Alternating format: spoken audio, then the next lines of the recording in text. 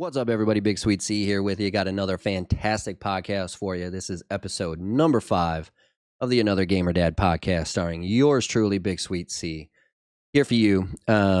So, like I was saying before, I'll start off with this. I do have now, hopefully, knock on wood, we do have now a Spotify account. You should be able to find me, BigSweetC, on Spotify. You can listen to all the audio podcasts if you would like, and so you can get this here on YouTube if you prefer, or if you just want to listen to it in your downtime on Spotify if you prefer that.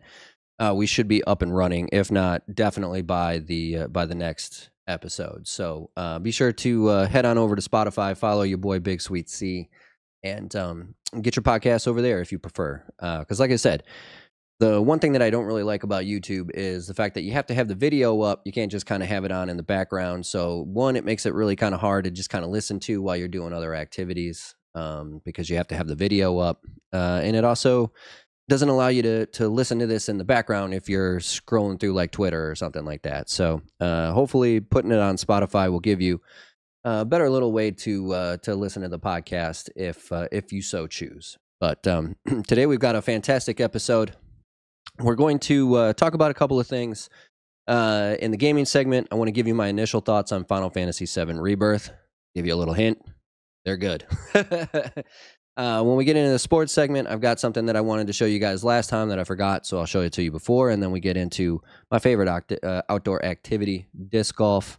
And then for the movie segment, Netflix is set to rise their prices. At least they have announced they're going to rise their prices again. This will be like the 4th time in about a year and a half. So kind of want to talk to you about the state of streaming services. But first, we're going to get into my first little intro here. I have to, and I meant to do this last time, I have to thank a couple of people from my old work at Best Buy in Los Angeles. First and foremost, Carla Mendoza. She's kind of the one that kind of really got me into finally getting this podcast started. So thank you very much for the inspiration. She hosts a fantastic podcast on Spotify called the Vibin' and Survivin' podcast, where they talk about life in LA. And let me tell you, if you don't know anything about LA outside of Hollywood, life in LA is very different than what they teach you about the life in Hollywood. So it's a very interesting podcast. I've been on a few episodes. I love being on it. And so thank you to her. Thank you to my former boss, Lydia Matthews, who paid for my wife and my son and I's going away dinner. Not only that, I have to thank her because she actually got me into Geek Squad. And when I started in Best Buy, when I restarted at Best Buy, because I used to work at Best Buy when I was going to Michigan State way back in the day, 2006, 2007, somewhere around there.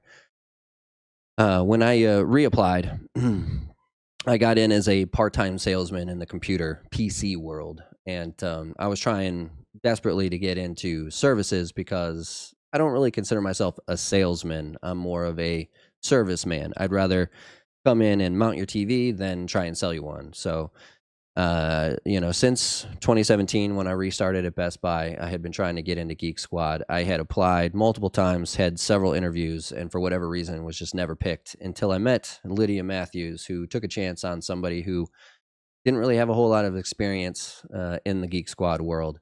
She brought me along, and that was a fantastic experience, and so I can't thank her enough for that. She's actually probably the best boss I've ever had. So I want to thank her for that.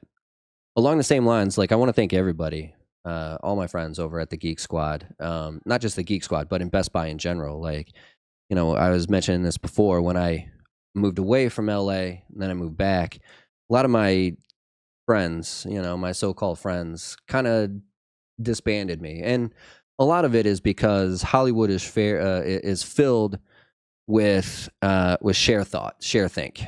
And what I mean by that is, if you don't believe the exact same thing as everybody else believes, you're kind of looked at as like an outcast, or you're kind of looked at as like an outsider, conspiracy theorist. I've been called MAGA, right-wing extremist, all sorts of crazy shit that I'm definitely not. So, but the one people that have been more than willing to welcome me into their lives are the coworkers that I've met at Best Buy. I still shoot. I just won it last year. I won it a few years ago, about 4 years ago when I first started. But I'm still in multiple fantasy football leagues with a bunch of the guys that I used to work with. I've won several times across the different leagues. So the fact that they keep inviting me, even though I keep winning, is always a testament to the fact that they're actual friends, and they don't care that I don't buy the propaganda machine narrative. They find it inspiring. They like the fact that I give them outside opinions, and they appreciate that. And so the groupthink that is Hollywood does not. People would rather be in the club than friends with friends, and it's kind of disheartening because and I'm not going to get into too much of this because it'll just kind of lead into my original idea of the point for today's show. But it's weird because I've had friends that I haven't just been friends with for years, but I've literally helped monetarily, economically, job wise. I've literally given them more opportunities than I can even remember. And yet they still toss me to the curb because I told them the truth about Joe Biden, or I told them the truth about Democrats in general. And that's not what friends do. That's not if you're a friend, you don't let ideals get in the way. They didn't like the fact that I didn't want to get vaccinated. I literally had a friend, a couple of them actually, that hey, we should get together when this whole pandemic is over. And I'm like, the pandemic is only caused because because they say it's a pandemic. It's not really a pandemic. Lo and behold, 2, 3, 4 years later, we find out that all of it was just a big bullshit nothing. And I was right the whole time. And so they don't talk to me anymore because I told them the truth back in the day, and they didn't want to hear it. They want to belong to the club. They don't want to be independent thinkers. But I've never had that, never experienced that at Best Buy. So again, mad shout out to Carla Mendoza. Check out Vibin' and Survivin'. Her co-hosts, Chris Soto, Rodrigo, Nono Nawal. I hope I pronounced that right. No. Maybe it's just No Nawal.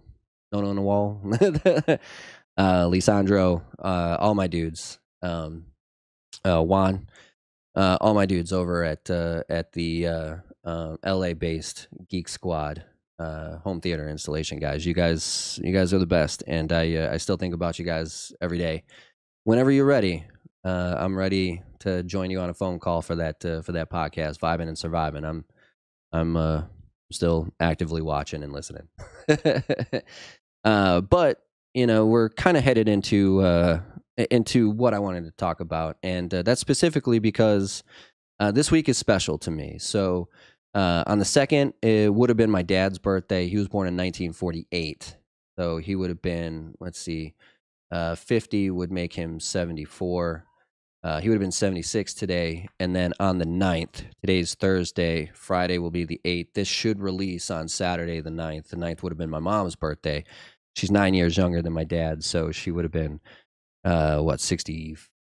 67 this year. They both passed in 2020. Allegedly not because of COVID. No, it wasn't because of COVID, because my dad had mesothelioma, but it was in a very advanced stage of mesothelioma. He got it when he was in the Navy back in the early 60s or something like that during the Vietnam War. And it just kind of had advanced too far for him to survive it. And what's weird is he goes to, they find out that he has mesothelioma, and they have this special surgery that they can do now where they cut you open and they take out the lung, they wash it down with some chemo stuff, and then they put it back in. Allegedly, everything went great, but, of course, we're in the middle of the COVID pandemic, so my dad does the right thing, gets the COVID vaccine. 2 months after getting the COVID vaccine, his lungs stop working, and and he's just gone. And the worst part about it was because of the pandemic, we weren't allowed in the hospital to see him, so he had to pass away on his own in a hospital bed, all by himself. And I'll, I don't mean to laugh, but laughing's all I can do when you're hurting. I'll never forgive any of the doctors or any of the politicians that put us in lockdown because of a fake disease that's no worse than the flu. They literally admitted that it's treated like the flu nowadays, and so but enough is enough. So a few months later, my mom passed away. She had been struggling with breast cancer for the better part of 20 years. 19 years, I think, is 19 years ago, I think, is when she was originally diagnosed with breast cancer. She went through chemo a few times. Apparently, she was in remission. She was getting better. And then, I don't know, maybe 2 years before she passed away, they found another node or another lump or another whatever tumor, whatever they call it. And so for the last 4 to 6 months of her life or something like that, she was living in a hospice because she was on the verge of passing away. And in September of 2020 she finally did. And the truth is, I think she was just tired of fighting. Had my dad stuck around and they were still living together in the house, maybe she could have lasted a little bit longer. But my dad passed. My brother and I were fully grown adults. This is 2020. I'm graduated from high school in 2000, so I'm 40 years old already. My brother's 38, 39 years old. And so I think she was just ready to move on. And so I bring this up because, again, it would have been their birthdays had they lived. Neither of them made it to the average age of expectancy, which is only 73 now. It's down like 10 years from what it used to be. But I just want to say happy birthday to them. I miss them very dearly. And it brings me to my point of, how do we go through regrets in our life, down moments, and how do we move through it? And I don't consider myself generally a person that has a lot of regrets in life. I can think of a couple that I could consider regrets that I don't. First and foremost, when I graduated from high school, I went to a broadcasting school called Specs Howard School of Broadcast Arts in Detroit, Michigan. And out of that, it wasn't a great paying job, but this is Michigan. And back at the time, the minimum wage, I think, was $6.25 or something like that. And I'm making $10 an hour. So I was making ample money. I had no debt because I was able to pay off school because of this. And, life was good. And, but it wasn't what I thought that I wanted to really do. Like, I wanted to kind of move up. And so I applied to Michigan State University. I got accepted. I went to Michigan State. I quit my job that I was paying me $10 an hour because I couldn't work full time anymore. And, I went to Michigan State and I took on a bunch of student loan debt. And, and I'm not saying that, Michigan State wasn't a fun time. Like, it was one of the best times in my life. And I want to say that the education was worthless because even though I don't necessarily use a lot of it now, it doesn't seem to get me any job interviews or anything, having a diploma from Michigan State University. I do have several degrees. I've got a degree in English. I've got a degree in creative writing. I've got a degree in film theory, film criticism. I've got a minor in acting. I've got a minor in psychology. So like I have all this stuff that, generally speaking, they encourage you to do because you're supposed to get better paying jobs and jobs in industries that you want to work in, because you were able to work hard enough and get that education. And so because they don't really help me out as much as they originally told me to, I feel like I was lied to, and I ended up just spending most of my extra income trying to pay off these loans that what they don't tell you, and we'll get into this later as people start applying for school and stuff. I want to talk about this, but what they don't tell you about student loans is they tell you, take the loan out now, pay it back when you graduate and you get a job, right? That's not the whole kit and caboodle. And this is probably more well known now than it was when I was applying for student loans. But the truth is, when I was applying for student loans, they had just kind of expanded the program, and the government was like, give everybody these programs, no kid left behind, all that fucking bullshit that they tell you. But you know, when they have you sign on the dotted line, what they don't tell you is they're still adding that interest for the 4 years, 5 years, 6 years, whatever you're at school. You're getting that interest applied to your loan. It's just deferred until after you graduate. And so, you know, if I had been smart enough, if I would have known what I was actually doing, as these bills are coming in, I wouldn't have just paid the bare minimum, you know, just to keep them. I would have actually started trying to pay off the loan as the years progress. But, you know, I was told that, hey, don't pay anything now, pay when it's later. And you get that bill and you see that you owe $0. It doesn't tell you any of the interest that it's actually being added up. And so I originally took out about $38,000 in loans, but the day after I graduated, that $38,000 went up to more like 60. And so because of all the interest that was accruing during the time I was at school. So you know, so I settled myself with a bunch of debt, moved out to one of the most expensive places to live in the country, in LA. And, you know, I spent the better part of my beginning life in LA trying to pay off my student loans. And luckily I was able to finally pay them off, last year, last year, something like that. Last year. Yeah. Cause we're barely into this year, but so I was fortunate enough to be able to actually pay them off. But, you know, that could be looked at as a regret, because I had a well-paying job that had I stayed at, I probably would have been making $50,000-$60,000. And in Michigan, that's a lot of money. My brother makes roughly 51,000, and I mean, he lives like a king. You know, and so you know, you could look at that as a regret. But again, the education that I got allowed me to see the world from different perspectives and gave me a different way of calculating information and whatnot like that. So I don't look at it as like a regret, but you could. When I first moved out to LA, I got a job with I don't want to say it's a great company. And again, I wasn't making a shite ton of money. I was making enough. But you know, I worked at a company called Craig Murray Productions. It was a theatrical and TV spot trailer house that did Disney movies. And I worked my way into it. After a couple of years, I was, you know, kind of regarded as one of the up and coming for that company.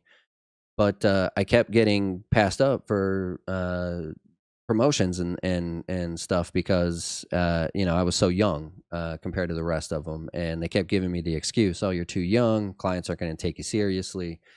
You know, I used to write stuff for them, and it was too outside the box writing. Nowadays, you see all sorts of crazy shit that I came up with on the internet. Like, trailers on YouTube are different, totally different than trailers that you see on TV. And you know, I don't want to take credit for inventing that kind of stuff, but I mean, I was way ahead of the curve when it came to it, because I was doing those types of commercials way ahead of time, you know, before YouTube was like as big as YouTube is. And so, you know, I just felt slighted, you know, and so I left the company because I didn't think there was any way that I was ever going to get an actual promotion, and they were just going to kind of keep me in a position they liked having me in. And so I moved on to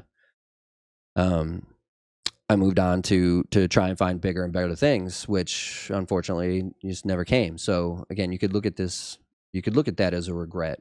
But again, I try not to, because I was attempting to better myself. But had I stayed at CMP, I'd probably be making $90,000 to $100,000 a year right now as a producer of online content. And so, you know, how do you move through life knowing you had these opportunities and you squandered them, you know? And that's kind of what I want to talk about a little bit, because it's not, in my opinion, that's not what you should focus on. You know, it's good to remember this stuff. That way you learn from your past mistakes. You know, you fit into somewhere, an employer that you like. Maybe it's not exactly what you wanted, but you realize the benefits of having that job are, and maybe I don't leave the next CMP if I ever get a chance to do that again. You know, I haven't gone back to grad school, which is something I've kind of kicked around a lot because a lot of my friends have. But again, if if my bachelor's degree and 5 other degrees that I have isn't enough, what's a master's really gonna do for me? And so, I'm not putting myself in those similar situations, and so, and you don't really want to look at them as a regret. You want to look at them as more of a learning experience, and that's kind of how I view it. And so, um, on this day and this week, really what makes me think of regrets and my parents is they're never going to get to meet my son Christopher. They're not never going to get to meet any future children that I might have. I was fortunate enough to get married before my mom passed, and she got to see me get married.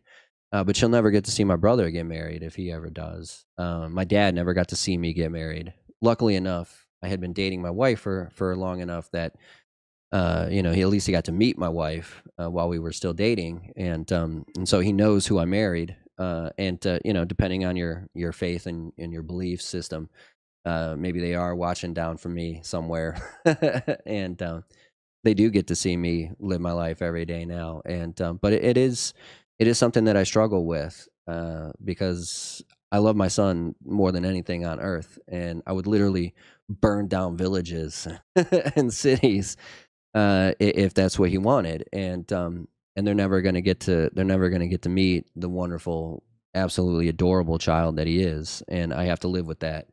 And my wife and I, if you think about it, back on it now, I mean, we dated forever, and honestly, we probably kind of gotten married way earlier, years before we actually did, and they would have had a chance to meet, Christopher and any other children that I might have had, and so it's something that I kind of have to live with. And this week specifically really kind of makes me think of that because I do miss them dearly, and I wasn't super in touch with them or anything, but I know whenever I wanted, I could pick up the phone and call them, and we would just pretend like it hadn't been 2 years since we talked, and we would just I'd pick up a phone with my dad, and we would just go on. I can't believe the Lions. Look at how awesome they're doing. Like again, like we haven't not been speaking for 2 years. Like I haven't left California for 5 years and been back to Michigan to see them. And so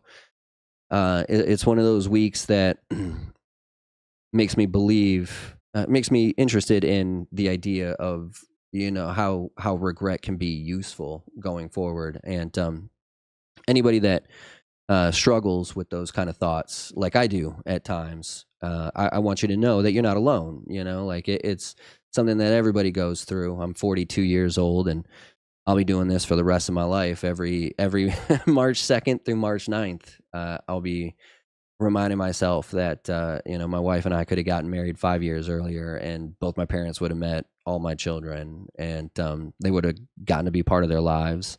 My wife kind of goes through the same thing. Her mom passed away before Christopher was born, but at least she was, pregnant during before she passed, and so she knew he was on the way. And but don't use this as a time to fall into a state of depression. Use this as a time to remind yourself that there's different ways of handling the future, right? There's always a positive from a negative, and every failure is a learning lesson. It's not necessarily a failure. It's not necessarily a mistake. Not something that you should look back on and go, I really fucked my life up right then. It's a learning experience, and it's going to make you grow. It's going to get you into a better state of mind when you come into those situations in the future. And I just want you guys to know that again, you're not the only ones kind of thinking about these things and wondering what could have been, because, well, I mean, you can wonder all you want. All you're going to do is drive yourself crazy, because there's no way you're going to know what would have happened. And so stick in there and don't fret. We all have moments in our life that we think back on, and we don't want to dwell on those facts. We want to use those as learning experiences to build positive futures for ourselves. And that's kind of what I want to tell you guys. That's what I want. That's the kind of life I want my son to live. Like I don't want him to think that a failure here or a loss in sports there or a bad grade in this class there is the end all be all, because it's not. There's plenty of life left to live, and you should look forward to it. As we get into our first commercial break, take a little sippy sip of the coffee. We'll get into a little brighter notes as we go forward. Again, any coffee manufacturers, any small independent coffee manufacturers that want to sponsor the channel, please, by all means. I think I'm drinking Starbucks Nespresso today. We have a Nespresso maker that, to be honest with you, I'm not super impressed with Nespresso makers or Keurigs. They're quick, they're easy, it's nice, but it's not real coffee to me. I'd much rather go to Dunkin' Donuts and get something, freshly brewed, or back in Los Angeles. I wish I could remember the name of the coffee company that I did a commercial for. I can't. You would think I would remember it. I can remember Boba Tea, Bubble Island, from my days back in Specs Howard School of Broadcast Arts in Michigan. But I can't for the life of me. Oh, Handsome Man Coffee. I remember the logo because it's a blank face with that crazy like pirate stash. Handsome Man Coffee. Handsome, or maybe it's just Handsome Coffee. Something to that effect. But if they wanted to sponsor the show, by all means, I'll promote your stuff. I'll drink your coffee. I did enjoy it a lot. It was good.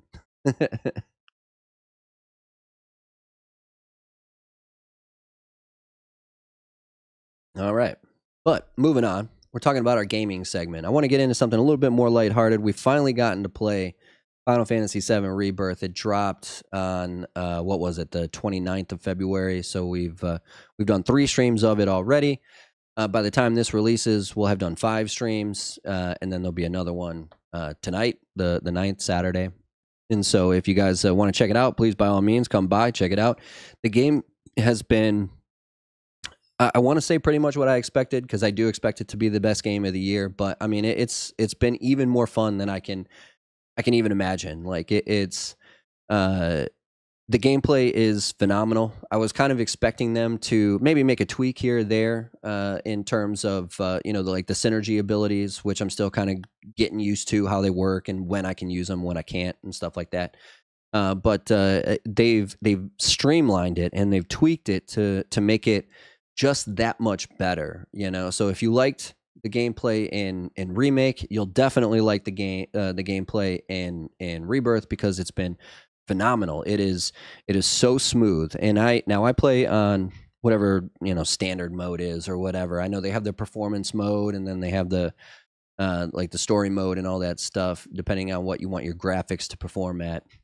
Whatever the default was is what we're playing on. But whatever it is has been phenomenal. Like there's no hesitation between going from just walking around the main world into a boss fight into a fight. Like the way that you get your first strikes is you actually sneak up on them, and it reminds me of like a better version of Earthbound, where depending on how you attacked or how you came into contact with enemies, you got your first strike ability, or they got their first strike, or you just had the normal attack.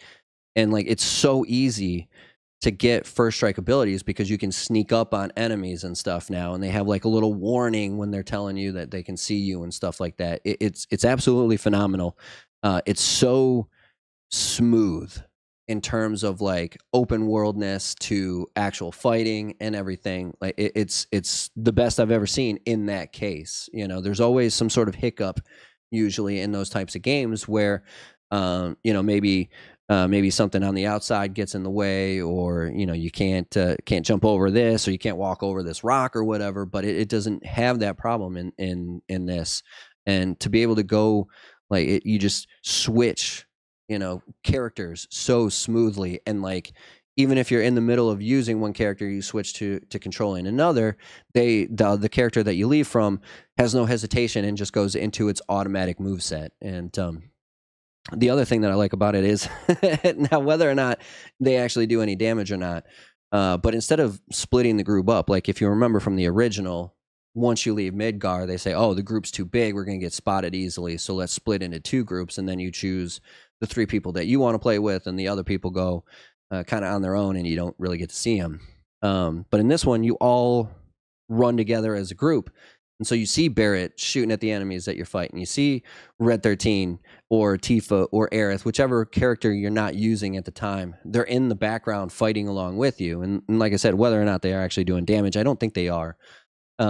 It at least looks like they're interacting with the enemies, and it gives it that much more detail to put you into a more realistic situation, because that's exactly how it would be if this was real life. And so that little minute detail, gives it oomph, gives it legitimacy, and makes it better than a regular video game. Again, the synergy abilities add a new dimension, because it's not like Remake, which is what I thought they were going to do, where you tell Sonon, when you're playing with Yuffie, you tell Sonon, hey, we're going to synergize, and all of a sudden he stops being his individual character, and you only do the synergized attacks going forward. No, these are added dimensions. You still have Aerith and Tifa, or whoever your teammates are, Red 13, Barrett.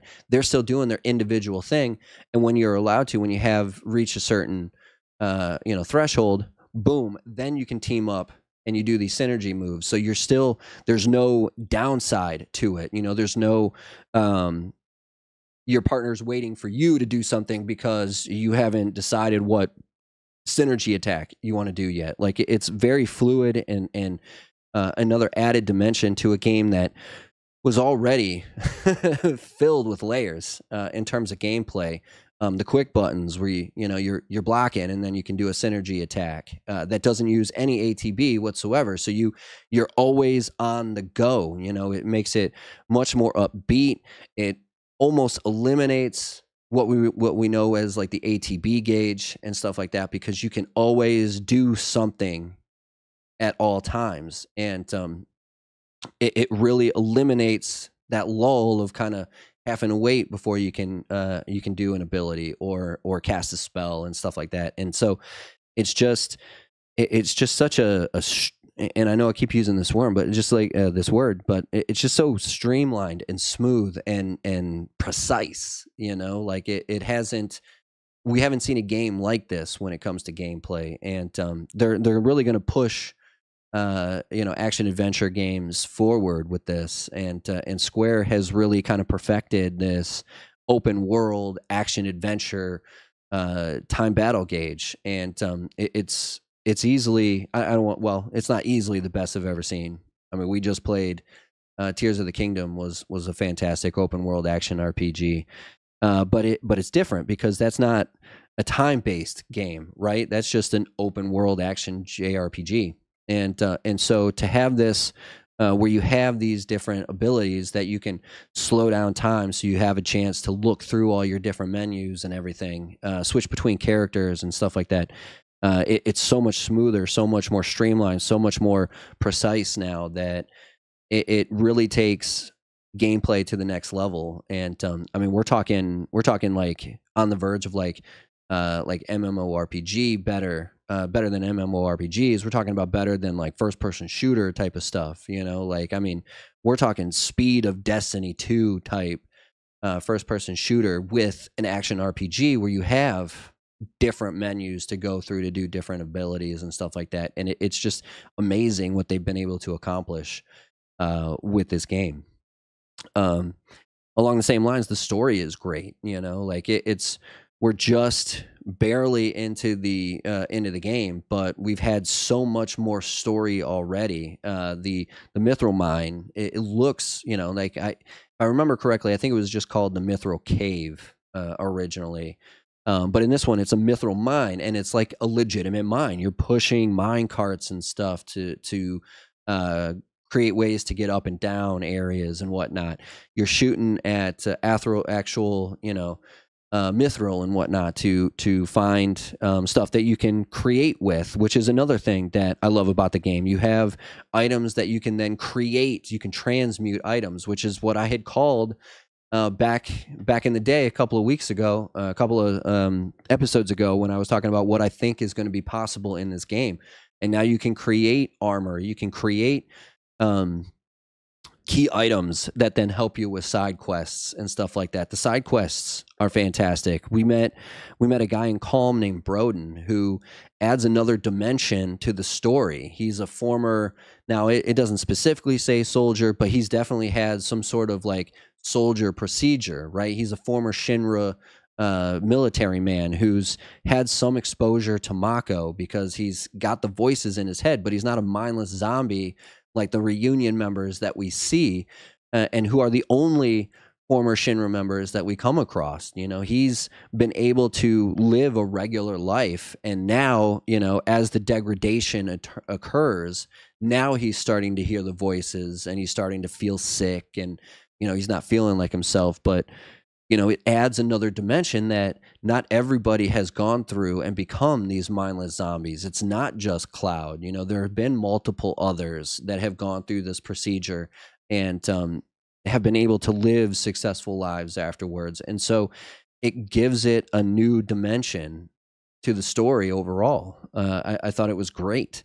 You know, he shows resistance and it gives a reason why these people are not turning in Cloud and everybody else, because, you know, like one of the, and you don't really think about it, you know, I was, it came out in 97, so I was 15 when the original came out, 15 or 16, something like that. And so you don't really think about it, but I mean, you're going into Calm, and Calm has been occupied by Shinra for, you know, since at least the original war with Junon, right? And so why aren't these people calling Shinra over to let them know that these people that are wanted by Shinra are here in their town now, you know? And so you have a reason now to believe that these people don't want to turn these fugitives in, you know, because you have people like Broden who went through whatever it is that Shinra put them through, and they realize that that's not right, and someone has to fight back, and they can't do it,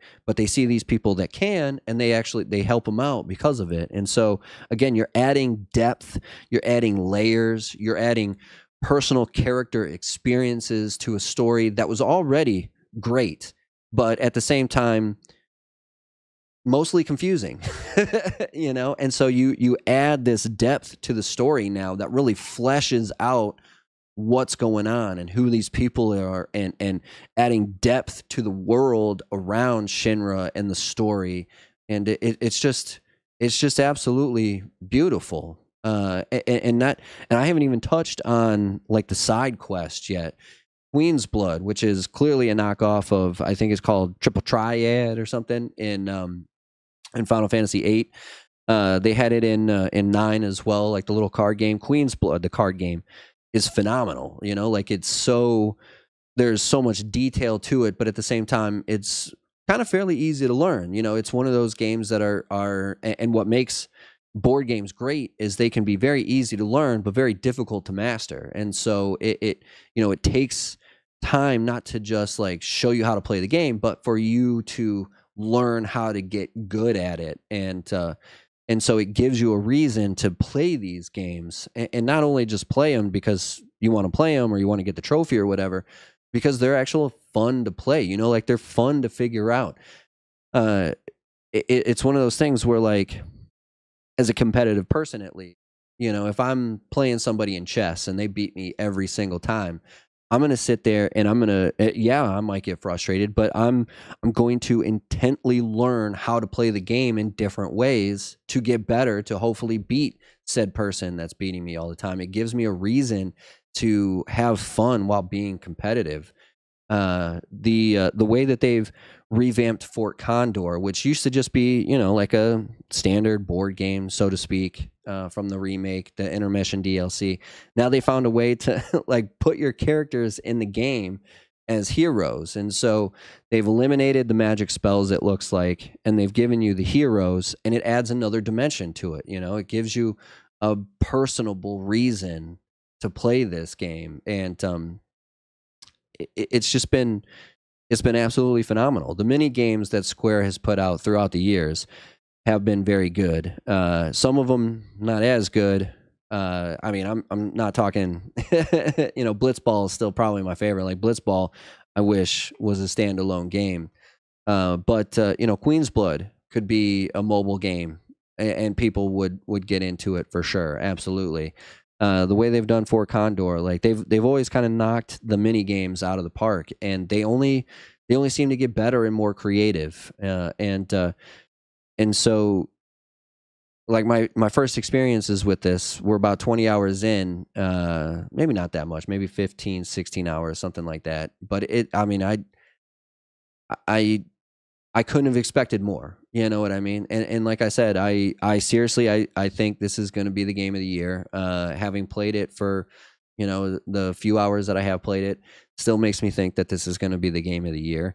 But it has somehow exceeded those expectations in terms of gameplay and story and mini games and what you've gotten out of this product. I enjoyed Remake, but this is somehow better than Remake, even though Remake is clearly, the baseline of it, and it's only gotten better. The graphics are amazing, but they should be amazing because you're going from PS4 to PS5.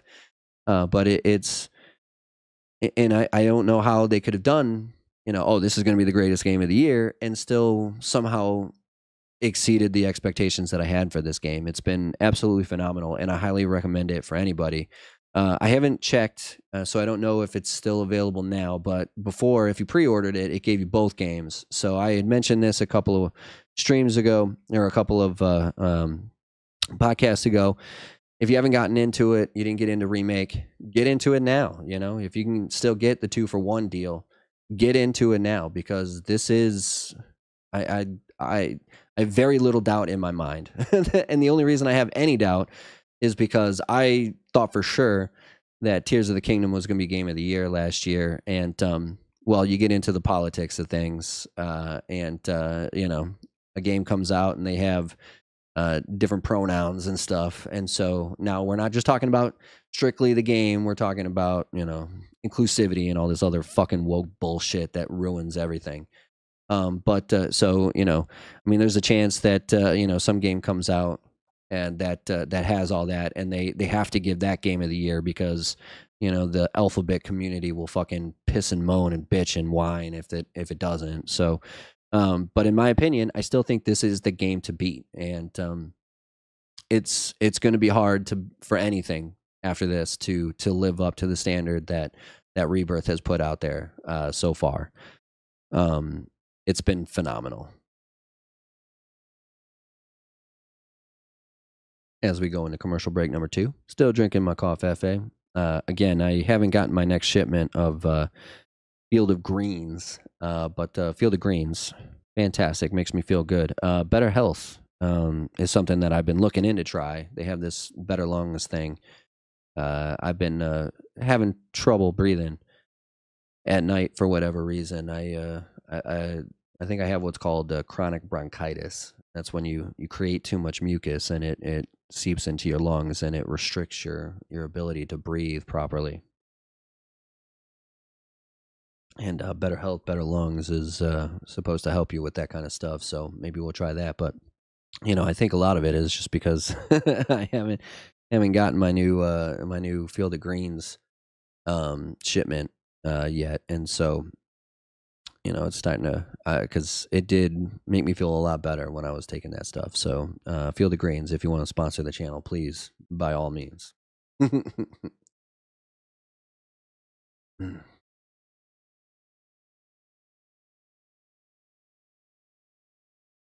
Take one more drink before we get started. All right. So now we're going to move into our sports segment. Before we get into the actual segment today, another thing that I forgot to do in the last podcast is I was able to get, bam, look at that. Look at that, 2023 champion. I was able to get my fantasy football from the Straight Outta Sin City podcast fantasy league. I was able to get my ring, and I got it specifically built this size, so I have room for 1, 2, 3 more, and 4 more on this side. So I plan on winning this year after year after year. But I mean, look at the size of this thing. Like this is the greatest thing I've ever won from any fantasy league that I've ever won. And I love this thing, and it makes me want to win another one because I want another one. I want another one bad. And I mean, it's got weight to it. Like, it is not, it is not a cheap product. It's absolutely phenomenal. It says, I don't know if you can see it on the side, but it says Fantasy Champion on the side 2023. You've got the the Lombardi trophy. I don't know if they're like diamonds or just whatever the fake stuff is, but on the side of the ring here, you've got league champion. On the other side, you've got 2023 champion. I mean, this thing, it's got weight to it. And this is actually the coolest thing I've ever won. And again, it makes me want to keep winning. And so thank you to the fantasy, to the Straight Outta Sin City Fantasy Podcast. Alex, it's lit. He's the one that was able to find that ring and order it for us. I'm gonna butcher her name. I think it's Maggie. Madeline. She came in second place. She was the runner up. So congrats to you. But again, that league, I had to go through the number one seed, or the winner of the one division was my first round matchup, and then I had to go through the defending champion to get into the final. And so it was not an easy road. It never is. Fantasy football is it's a lot of fun during the regular season, and it becomes incredibly intense during the playoffs. So it's always fun to win, and when you can get something like this bad boy, it makes it even more fun. So can't wait until next season. But enough about that. Let's get into what I really want to talk about. It is the first week of March, meaning it's pretty close to spring, and then we're going to get into summer. And so it's I live out in the southern west coast of America, so it's usually pretty warm all year round here. But we're getting into spring and summertime when it's warm for everybody. And I want to bring up my favorite outdoor activity. Since I'm, I can't be a professional athlete, I love to play disc golf. And I've talked to you guys about this several times before. I've put out some shorts with it and whatnot. But disc golf is essentially, it's golf, but instead of clubs and tiny holes and tiny balls, it's golf with a disc, like a Frisbee disc. And you throw the Frisbee disc at what's called a basket. Basket's usually about 2-3 feet off the ground, and it's super fun. What makes it one of my favorite outdoor activities is not only is it fun, it's it's athletic. So you're outside getting some, not only fresh air but some exercise in. But it's very chill as well. Like the people that generally play disc golf are kind of generally associated with the same people that you would consider hippies, stoners, hippies, very laid back clientele, if you will. And so, you go out there and you make a ridiculous throw. People may chuckle at it, but they'll be like, oh, hey, just, go again. Give it another try. Oh, been there, done that. It's not one of those things where people berate you because of how you play. And I play with all sorts of very talented players, not so talented players. My wife likes to go out with it because it's very relaxing. And I've been playing a lot longer than my wife, and so if you were to look at it, it wouldn't seem like it was fair that we were playing with each other. But it's easy to go out there and in some cases smoke a joint. Other cases you can have a nice conversation because it's not one of those things where everybody's got to be quiet because Tiger Woods is on the 5th green. It's got to make a giant drive. And it's bullshit. You don't have the golf clap and everything like that. You hear people go, "Oh, that's it right there." You hear people yelling and hooting and hollering and having a good time, and they're out there drinking beers and smoking joints, and they've got music blaring and stuff. They're carrying their little Bluetooth speakers out with them, and everybody's got these cool little backpacks that got 15 different types of discs and stuff like that. And so it's a very chill, fun atmosphere to be around. And Now I played several courses. There was one course up in San Francisco that my brother and I played when we were up there for one of the California Extremes one year. That was pretty fun. There's 3 or 4 that I've played in the LA area that are pretty fun. One is just outside of Dodger Stadium. It's pretty much it's kind of interesting because it's like on this like little cliff. You're like on a cliff side, so at any given moment, a bad throw and that disc is way off course. um, there's been some in Ann Arbor that are in the Michigan area that are completely surrounded by trees and completely engulfed in a forest and stuff. So there's all sorts of cool different ones. There's some that I've seen where you have to like throw it through. Like there'll be just a giant tree branch, right? And then like a little tiny hole in the middle of those tree branches that you got to shoot it through. And some of them are, in the middle of the greens, right in the middle of like a giant lake and stuff like that, or over a huge ravine. And so all sorts of different, like very creative types of courses and stuff. And it's just a very fun time to go out there. And so again, it's very relaxing yet competitive at the same time because you can go out there and you can always try and do better. You can always find different ways to throw discs. There's a bunch of different ways. Like I prefer what we call the backhand.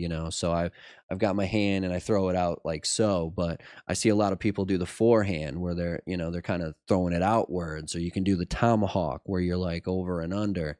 I've seen people do this weird like kind of throw down so it kind of like spins up and over and all sorts of weird stuff. It's a very fun time, and I highly encourage anybody that's looking to do more outdoor activities. I can't wait for the summer to take my son. He can finally walk around now, so we can take him out. Before, we would have had to take in. He was just a little too young to go out into that type of environment because we would have had to bring all this other stuff with us, specifically his stroller and everything. But now that he can walk around and he's got energy to actually make it 9 to 10 to 18 holes, we can finally take him out and start showing him how to throw these discs and everything. And I'm super excited to do that. But if you happen to be in the LA area or in the in Michigan, some of my favorite courses are there. My personal favorite is Hahamunga Park in LA. It's specifically Pasadena, California. It's just outside the Jet Propulsion Laboratory where the NASA Nazis create all of our rocket ships. But it was the first ever professional disc golf course. It's still the first course of the year and the last course of the year for the Professional Disc Golf Association. It's a very fun course. It's very challenging, and throughout the year, because it's in the middle of a very famous park where they have all sorts of like summer camps and stuff like that.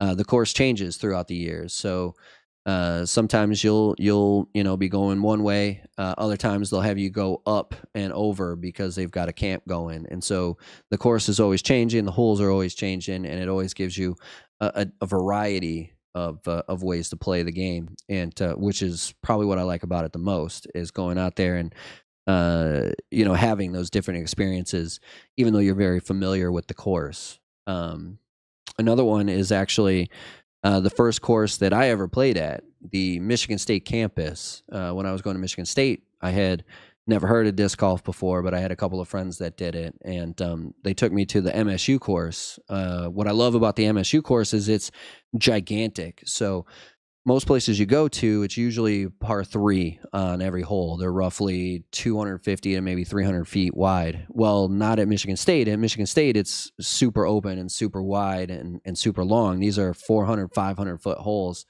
They're par 4, par 5s.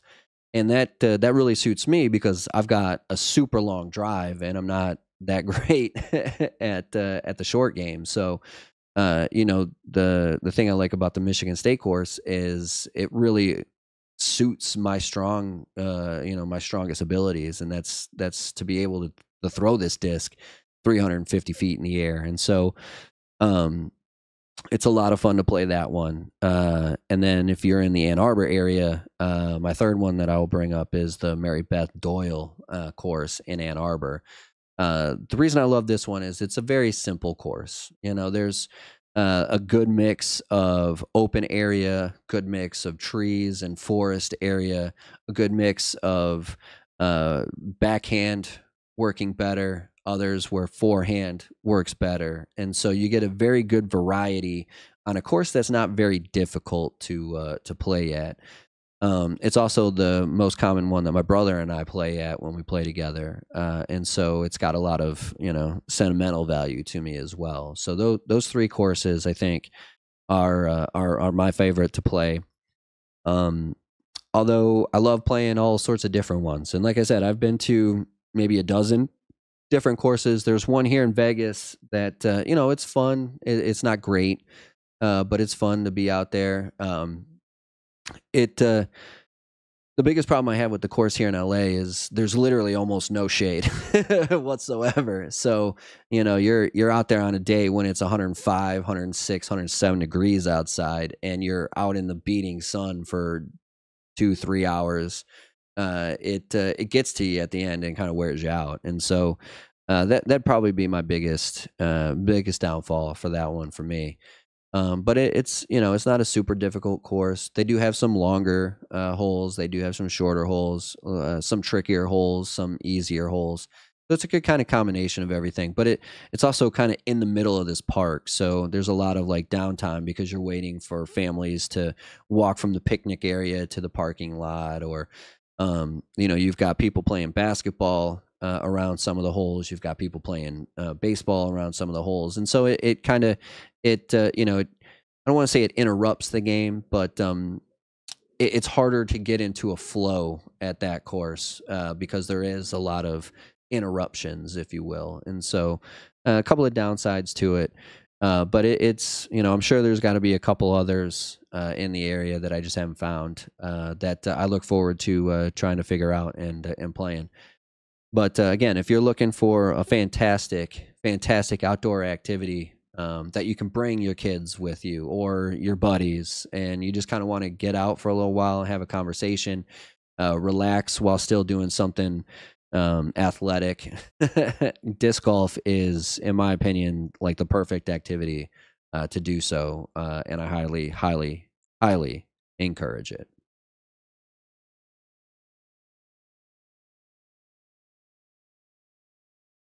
For our third commercial break, I know I've said this before, but at some point we will definitely get the. It used to be called Teespring. I know, and now I think it's just called Spring. But I do have. I do want to get the T-shirts and the sweatshirts and stuff going again. I want to see what new stuff they have. I know a lot of you guys have been asking about hats, so I'm hoping. I think they do have that now. So there's, I want to get that up and going again. But if you want to support the channel by buying some merch, I highly encourage you to do so. There is a link down in the description box below that maybe works, but I got an email from them a few days ago saying that I might have to relist some stuff. So I will absolutely get on that, and we'll get those shirts, we'll get those those hoodies, because everybody needs a good hoodie, and if I can get them, I'll get the hats going as well, so you guys can get some BigSweetC. I got to get some another gamer dad merch out there as well to promote the channel. So be on the lookout for that.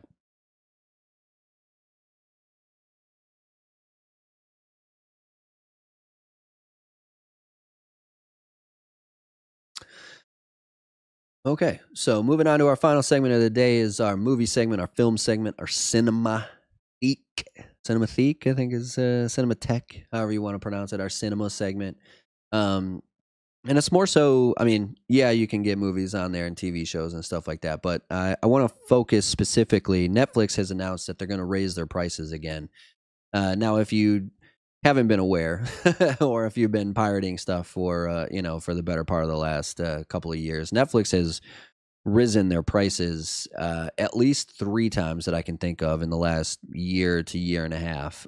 So this should be 4 within at most a 2-year period, which is outrageous to me.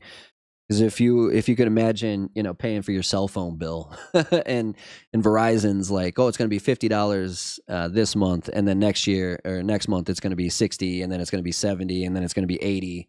It's just going to keep going up every month. No one would ever fucking buy a cell phone, right? They would never. Why would you do that? And so Netflix is clearly just being greedy as fuck, and they're a bunch of dickheads about it because there's really nothing new or original for the American audiences on Netflix that's worth paying any additional money for. They've already done this crackdown on password sharing, and so how fucking greedy can you actually be before people start leaving your service? And my wife is finally pretty close to being on board with dropping Netflix. Which I've been talking about. I mean, they haven't put anything good out since the second season of Stranger Things, and I mean, even that wasn't worth $20 a month, which is I think what we pay now. It might be $22 or $23 a month.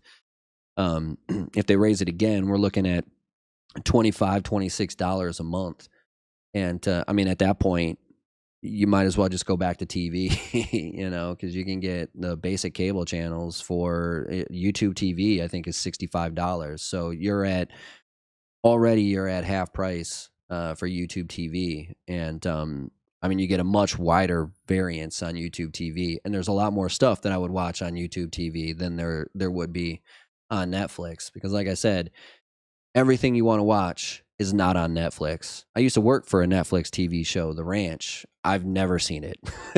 I mean, I've seen all of season 1 because I had to watch the episodes before they were aired just to make sure that they were correct. But I've never even opened the show on Netflix. Now, having said that, my son loves Cocomelon, watches it. We give him a couple hours every day to watch it. Absolutely loves that TV show. Now I know it's over on YouTube, but the problem with it over on YouTube is it has commercials, and so like if we're trying to do something while he's watching Cocomelon, he's gonna immediately get turned off when the commercials kick on, and so we constantly have to keep going back and skipping the commercials and everything. Whereas we just throw it on Netflix, and because there's no commercials on Netflix, we can just let him kind of be for a little while we can get our whatever it is we're trying to get done. And my wife loves Korean dramas, Korean comedies. She loves Indian movies. We're talking actual India, Bollywood. And it does have quite the collection of that. Now, if you were Korean or Japanese, they seem to have new stuff for you guys every fucking day. Another new series is coming out, or another new movie or whatever seems to be coming out. So if you're in Korea, if you're in Japan, I would say Netflix is probably definitely worth it. For my wife, it's definitely worth it because she's always finding something new to watch. But in my case, I don't typically watch those shows.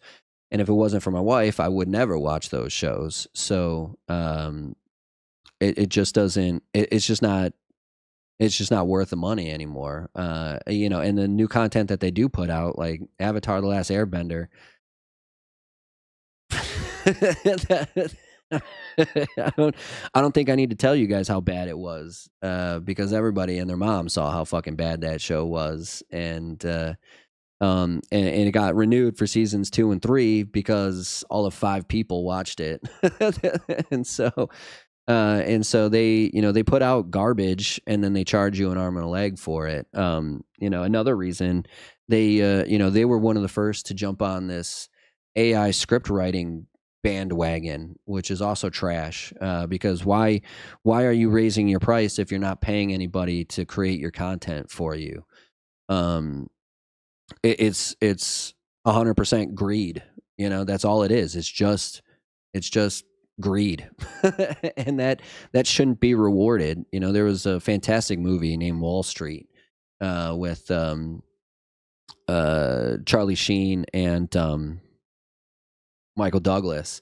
Michael Douglas has this, greed is good. He was the bad guy in the movie. Like he goes to prison because he was committing fraud.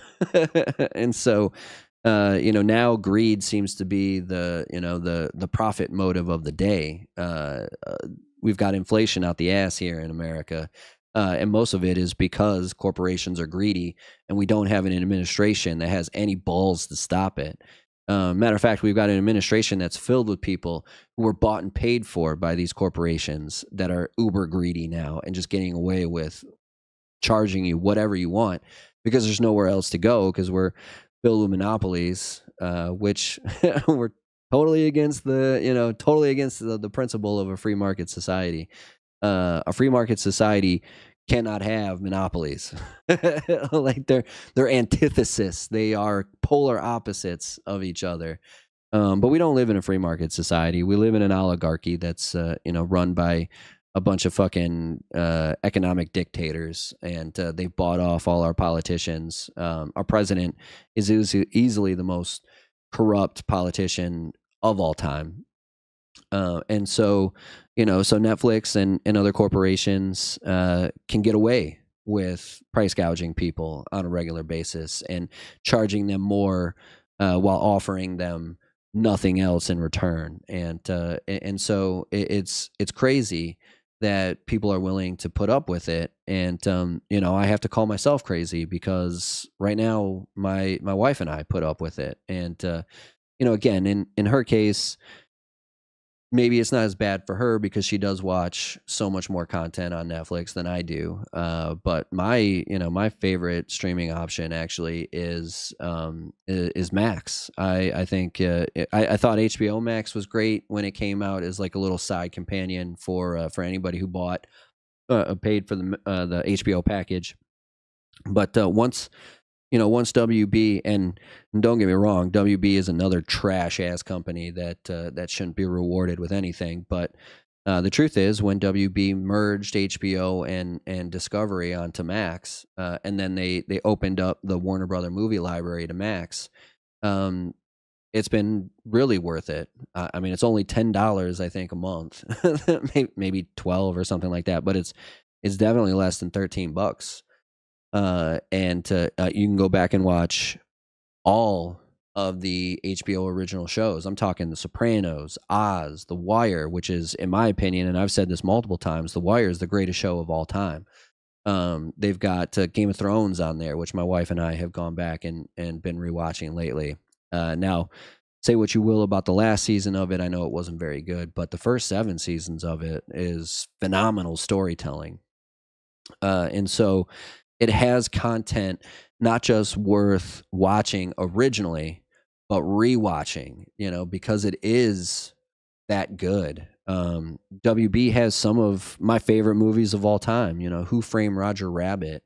Now I actually don't think that's on there, but if it ever does go to streaming, it's definitely going to be on HBO. You've got now I haven't gotten into like the DC movies and stuff like that, but it's got the original Batmans, which are better in my opinion. Batman and Batman Returns are the best Batman movies. If you take away the fact that Heath Ledger was the most unreal good Joker of all time, I don't think Nolan's Batman series is all that great. Yeah, it's good. It's, I would put it above Matt Reeves, the Batman, but it's not better than Michael Keaton. It's not better than Jack Nicholson. It's not better than Danny DeVito as Penguin. The original 2 Batman movies are phenomenal. Disney Plus has some stuff, that's pretty good. You've got the Indiana Jones trilogy. You've got the, I know it's Universal, but I believe Back to the Future is on Disney Plus as well. You've got the Star Wars stuff. Some of the Star Wars stuff is really good. Some of it is not great at all. I didn't think Ahsoka was a very good show, and that's probably because the Star Wars animated series, The Clone Wars, is phenomenal. And you go from that to Ahsoka, being a real life action, live action star. It just doesn't have the same feel, But I thought The Mandalorian was a very good show. We'll see how it progresses as they transition from Pedro Pascal's Mandalorian to the new, whatever the lady's name is, to her new Mandalorian series. But I did like that.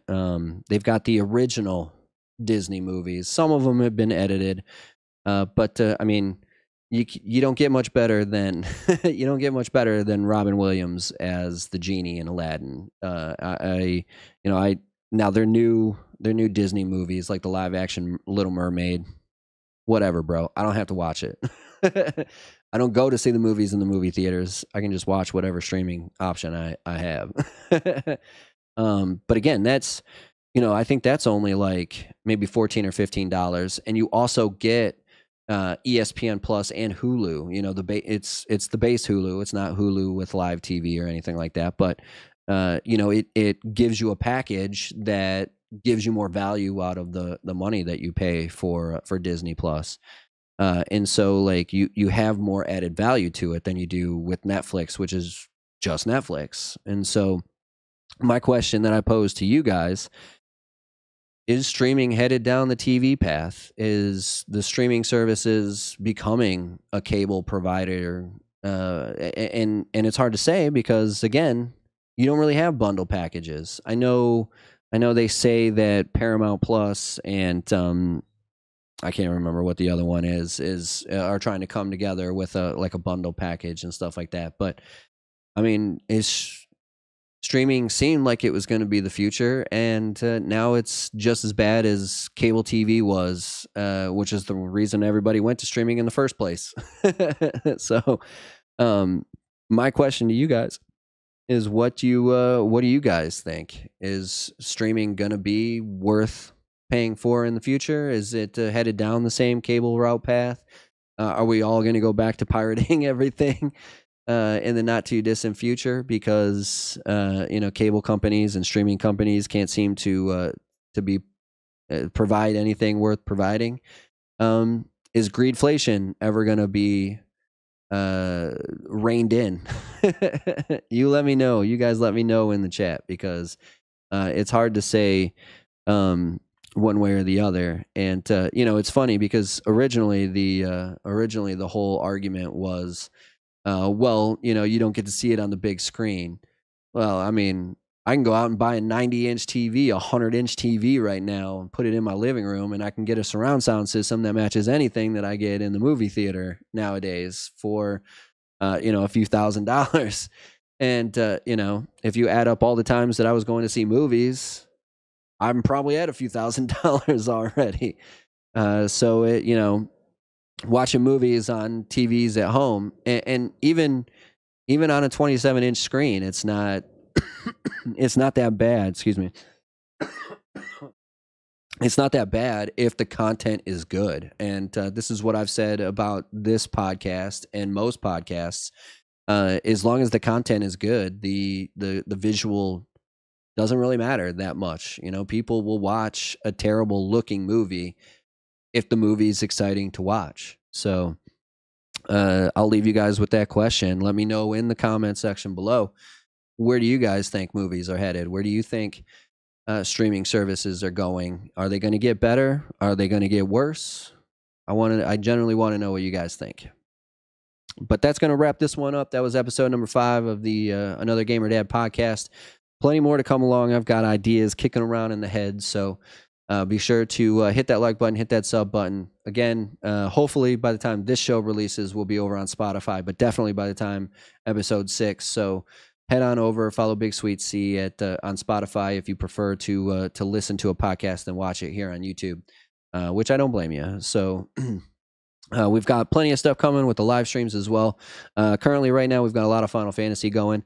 We just played our second round of Final Fantasy III, which I'm finally starting to get into. Like it's a good one, a classic NES game that took me a little bit to kind of figure out what was going on, but it seems to really be picking up now. And then we're going through Rebirth, which is again so good, so good. So be sure to, check those out. Our streaming days are Wednesday, Thursday, Friday, Saturday, 3 p.m. to 7 p.m. Pacific Standard Time. That'd be 6 to 10 if you're over on the East Coast. Again, Wednesday, Thursday, Friday, Saturday. Wednesdays will be the retro days for us for the time being, Final Fantasy III.